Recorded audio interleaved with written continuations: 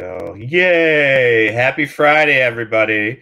So this is Robert Knowles, aka Silas Knowles, aka everything in between, talking with Rebecca Coda today, one of our co-founders of pushboundconsulting.com.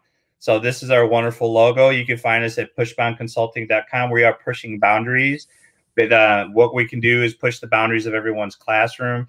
And I want to just make sure we talk about administrators, teachers. If you guys need any help with reintegration, professional development, things like that, we are your one-stop shop. Just to give you an idea, we have a whole team, definitely, of all different types of educators, all different types of administrators. We have what you need. So if you need help with reintegration, please reach out to us. We'll definitely be able to help you in whatever needs you have with reintegration for the fall, any type of professional development.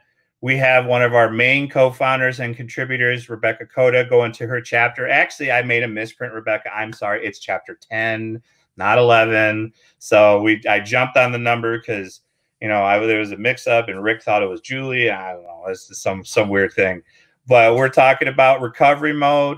Definitely pushboundconsulting.com. This is a free 158-page ebook, not just for educators, not just for administrators, for parents, anyone who has kids in school, whatever the case may be. This is what everyone's talking about. And with education and school ramping up very quickly in the next 4 weeks about people going back, everyone wants it. And please like, share, download this book, share it to a friend. Everyone wants to get a hold of this book to know, like, we don't have all the answers, but we definitely have the questions to start the game.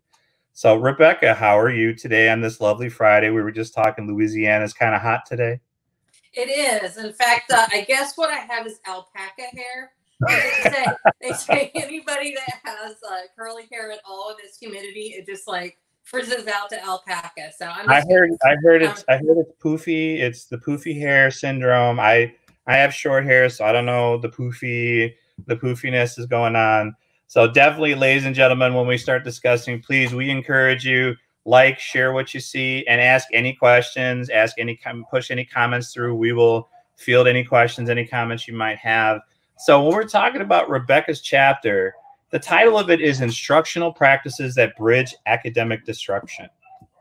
Rebecca, I'll give it to you. Let's break it down. What does that mean to everybody? You know, this really starts a new section in the book. Part one really talked about the healing of people. That's where we're at. That's what so many people need. You know, section two really looks at emerging bigger and better and brighter, especially through student voice. And so now just really launching this last section, it really is about capitalizing on the instructional practices that we know work. So I think one thing that the pandemic taught us was, what are those things that we are just doing a really good job of as educators? And then likewise, what emerged were, what are those things that we really need to evolve? We need to emerge. We need to dial forward.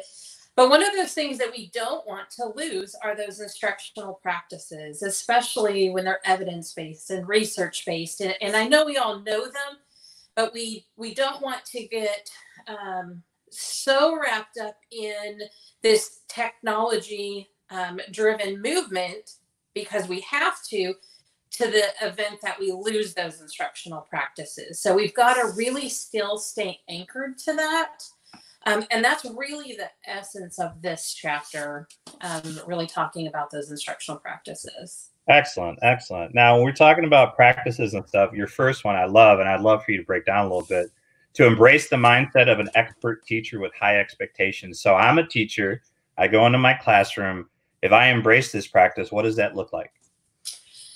You know what, Amanda May actually just released a book on that, on the expert teacher, and she really was looking at those superstar teachers, like your teachers of the year at the state level, your Disney teachers of the year, your blue ribbon schools.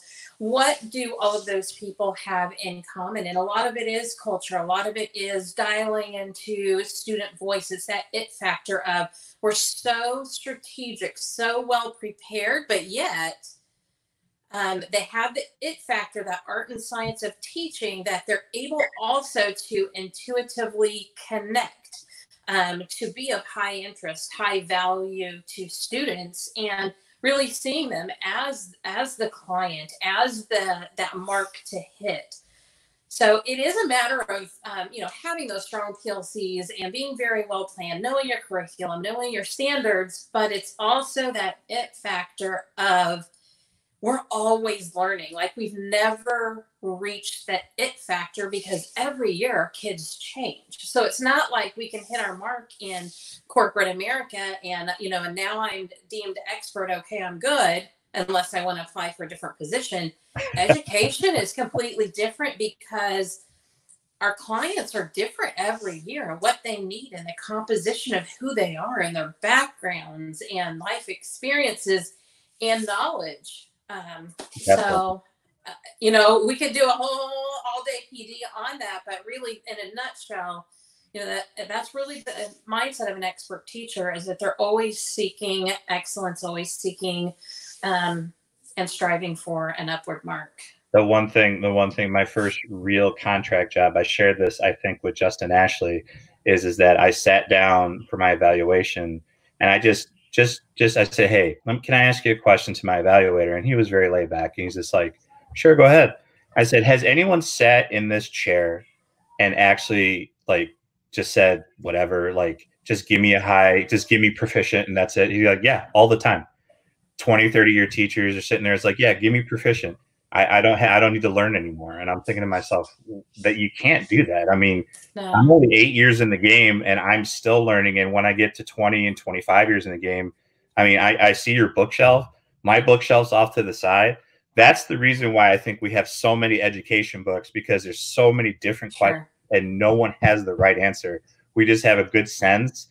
And next year, Pushbound Consulting, Dave Burgess, Teach Better, everyone out there are going to have another 50 books for us to plow through, just to see what the new thing is and the next thing is, and to try and get that content and strive to be experts in everything that we do. Because I think this is going to be around for another, I mean, I went to my doctor the other day, at least another 2 years, they're saying that we're going to be dealing with possibly masks and this type of situation we're dealing in education. So I don't know. I mean, they say lay off the caffeine. So I'm trying this new, let's see if I can get in the camera. This is this new, and don't judge me, America, this Aspire stuff. Okay, so it's no sugar, and what else? Healthy energy, calorie burning, no calorie. No.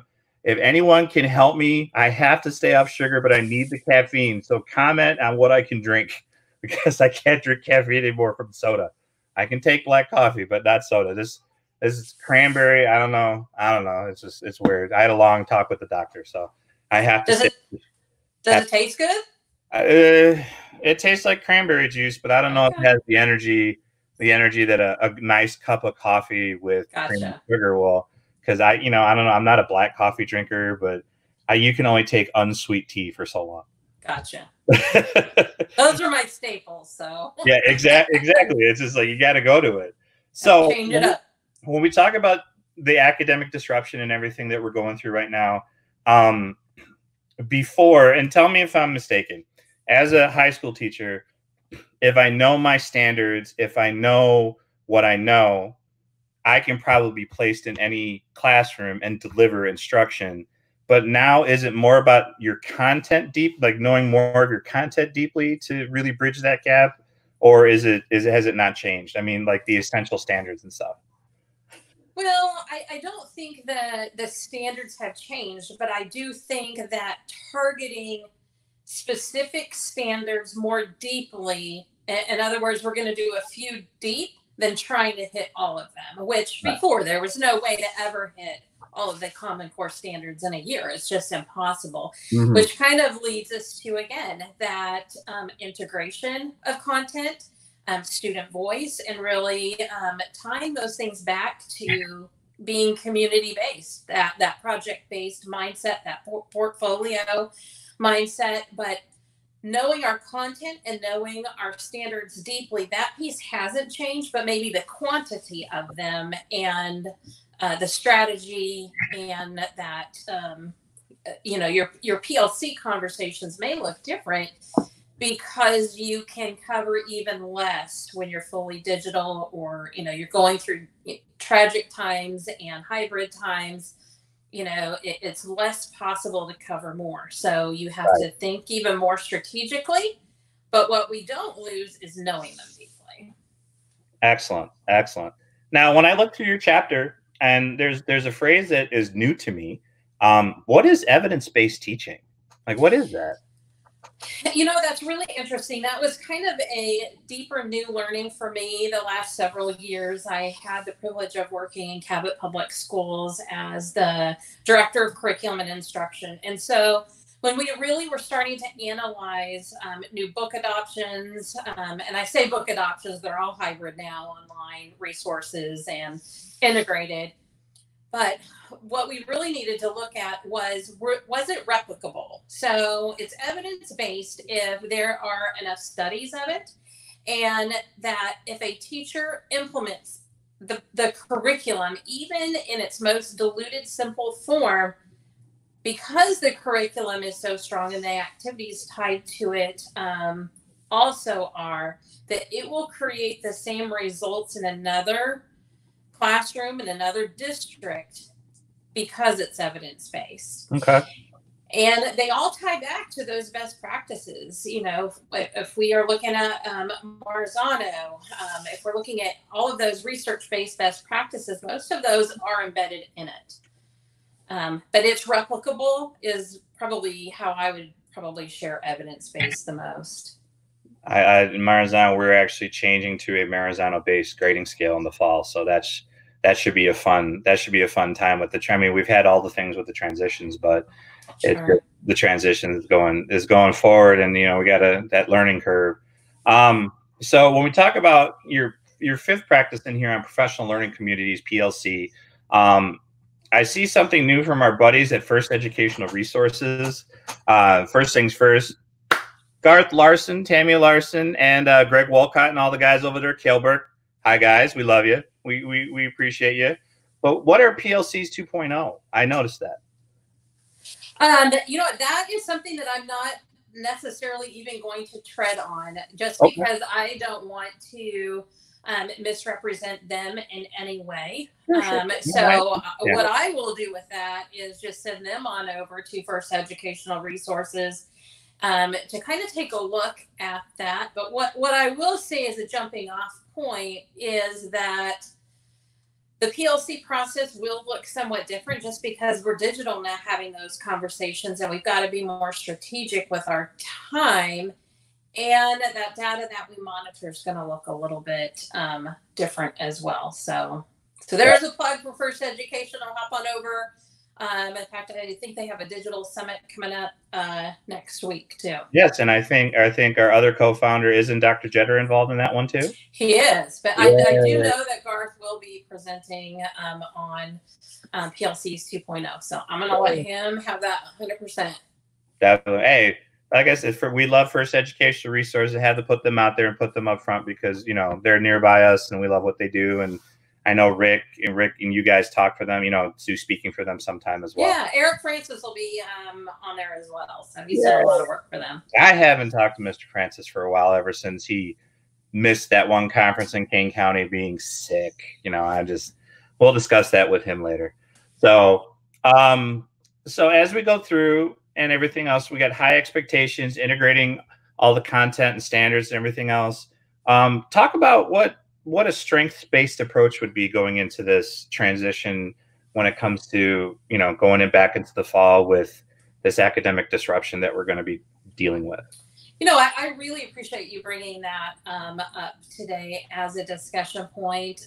I know one of the first things a lot of districts are doing right now, they're kind of having a soft start to school because they want to assess kids right out of the gate, find out where their levels are, where their gaps are. But really, when we look at a strengths-based approach, we're looking at what can kids already do on a continuum? What skills do they already have? If we're only looking at gaps and we just plug in that gap with an activity or an intervention, and we don't build on what they're already good at and use that as a pathway to their next step, then it's still just a gap in an activity. So strength-based approach would be really identifying what are students already good at, what do they already know, and what can they do? What do they understand? So really a strength-based approach isn't oh, you're a year and a half behind. A strength-based approach is, you know what, you can already do this, this, and this. And so your next learning is this. And it's a completely different approach or spin or attitude, I would say.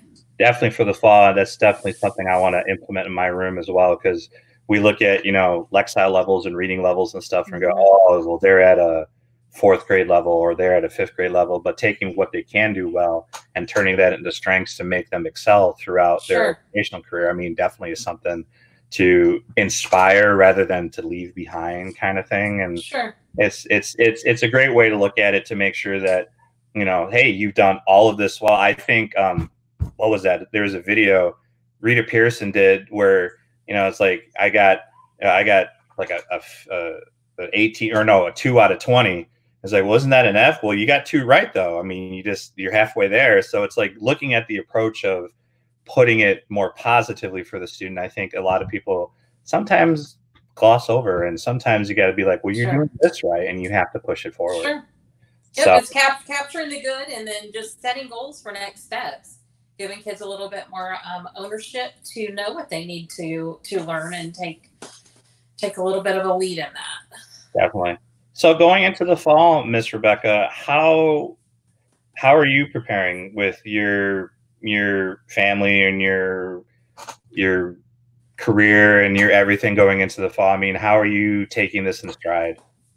I think I'm just like every other parent and educator that's out there. In fact, my sister-in-law was texting me the other day. She's like, are you going to do fully online? Are you going to do hybrid? Are you going to just send them to school full time? And we were having that conversation, and there was a meme of a mom, and it's like the mom that's like, my kid's going to be fully online. They're like, and then the mom that's like, well, I'm going to send them hybrid. And the mom's like, so the mom's the same in all of them, because it's like, you just don't know. And you don't want to make the wrong decision, especially because what if it doesn't work 3 weeks, 4 weeks, 6 weeks in, and you want to change, and districts are saying, no, you're locked in. Once you pick, you're there for at least a semester. Right. I think everybody just doesn't want to make the wrong decision. And so I think all that we can do is know your kids, your own personal kids at home, know your family, what your needs are and what you're capable of doing. Because educators out there that have their own family and are teaching, it's tough to juggle. You know that. Oh, definitely. So I don't know that I'm taking it in stride. It's just, you just can make the best decision that you can make and realize that everybody's in the same boat. And we might make the wrong decision, and it's okay. And that's the PC way to say it, to take it in stride. I think it's just the PC way of going at it. So I see, this is one of my teacher besties, Miss Kepner. She's from Rockford. And I think, Rebecca, this is a great thing for you. Are there any resources or anything you would recommend when it comes to strength-based learning? She wants to share with the beautiful people of Rockford, Illinois. Yay, I think Governor Pritzker's there today. Anyway, go on, cheap plug for Rockford. I don't know that I could do it off the top of my head, just because I have interacted with so many topics lately. But what I will say is I can get those to you. I was just having that a conversation with a couple other people with some links on Twitter. So what I could do is I could drop those into the comments. Looks like we're on Facebook now. So yeah, I can drop those links in the comments there for you, Amy, and for anybody else. Probably a couple people that I really rely on. One is Dr. Steve Weber. He's up in Fayetteville, Arkansas. I think his handle on Twitter is @curriculum blog. I'll have to look that up too. But anyway, he's phenomenal for that. Same thing with Bethany Hill. She is phenomenal with those resources. So what I will do is I'll go back and I'll just make sure I have the right hyperlinks, and I'll drop those in. Sure, we appreciate it. Yeah, Bethany is I've heard of your first link, but obviously Bethany I know is a wealth of information. So we love her to death. We always appreciate you, Bethany. So as well as our friends from Arkansas as well. Gotta go around the board.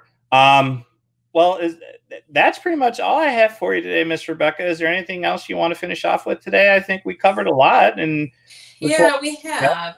I think it's always about reflection and just continual improvement. So, what did you do really well before and after COVID?